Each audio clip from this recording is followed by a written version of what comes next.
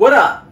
And welcome to another episode of From the Script to the Screen, My Hero Academia Edition, episode 12 of season 7 is out now. So as always, you guys already know. Gotta shout out the studio, Bones. A lot is going on right now in the My Hero Academia universe, so shout out to Bones because the movie is out right now, and from the trailers I've seen, it looks good. So if anybody's out there in Japan, definitely let me know what you thought about the movie. And gotta give a shout out to the creator, Kohei Horikoshi. As of tomorrow, the official last chapter of the manga comes out, so gotta give a shout out to Kohei. Appreciate the series. I've enjoyed it. Fun ride. I gotta say, big shout out to Class 1A, my favorite thing about the series. And with that being said, they covered chapters 363 to 366, jumping into volume 37. And I'm glad that I could show you guys the cover, seeing of how the episodes went. But a lot happened this episode, and I want to start off with Dabi. Because again, like I was saying, shout out to Dabi. If things would have went another way, he would have been one of the most powerful superheroes.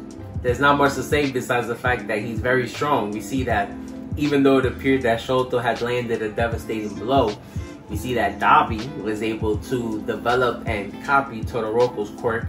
Like he mentioned, Dabi was able to build his quirk up himself, and that's why, again, his fire is stronger than Endeavor. So if you think about it, even though we know that Todoroki shot the Great Glacier Aegir, you think of the name, must have been very cold. And so Dabi is able to circulate his blood, so now his core is so hot that he was able to melt the ice, and now he's back. So you gotta think about it. It's crazy. I could only imagine the amount of heat that he's generating. Then we get into the fact that All For One, the reason why he was able to come back is because him and the doctor worked together and were able to liquefy Erie's quirk. We know that, shout out to Erie, she has a reversing effect, and so she's basically able to rewind time in a sense, or space. So he's coming back. He's going back to his peak physical form. But like he mentioned, it's a double-edged sword, because again, we know that Erie's not able to stop her quirk, and so essentially All For One will be reduced to nothing. But like he mentions, he'll be strong enough for a long time that he'll be able to help out his predecessor Shigaraki. And All For One does, in a sense, mention his overall goal. We already know that he wants to be the Demon Lord, and again, it's just a general theme that's come out in the second half of the show, in a sense, and the fact that quirks, depending on what you have, are favorable in some way or are appreciated more. And we know that some quirks could be taboo or detrimental depending on your looks and things like that. And so we know that the scale isn't balanced in a way, and people have wanted to rebel or lash out for a while. We know that it's been happening little by little, but now they've come together. That's why the villains have the upper hand. And that leads me to Shigaraki, and I'm glad that I'm able to show you guys the cover, because we do see that the ninja hero is attempting to somewhat bring him back to life, resuscitate him.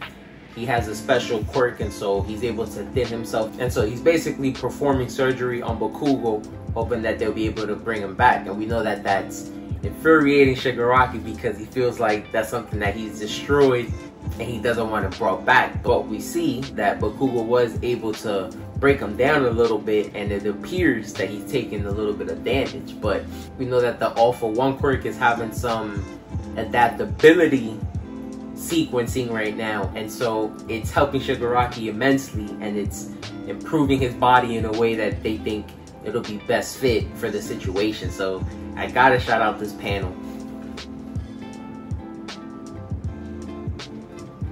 I did think the little upgrade that Shigaraki went through was dope. More of a reinforcement, but more brute in appearance as well. So of course, I'm assuming that he gets stronger and somewhat quicker. The heroes thought that they were getting a little bit of the upper hand, but they get shut down quickly. So y'all already know, my favorite panel of the week is definitely my boy. It's finally popped up.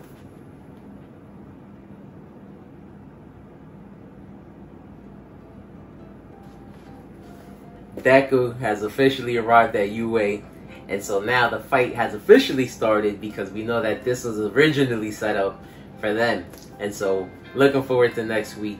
As always, let me know what you guys thought about the episode. And to the manga readers, let me know what y'all thought about the series.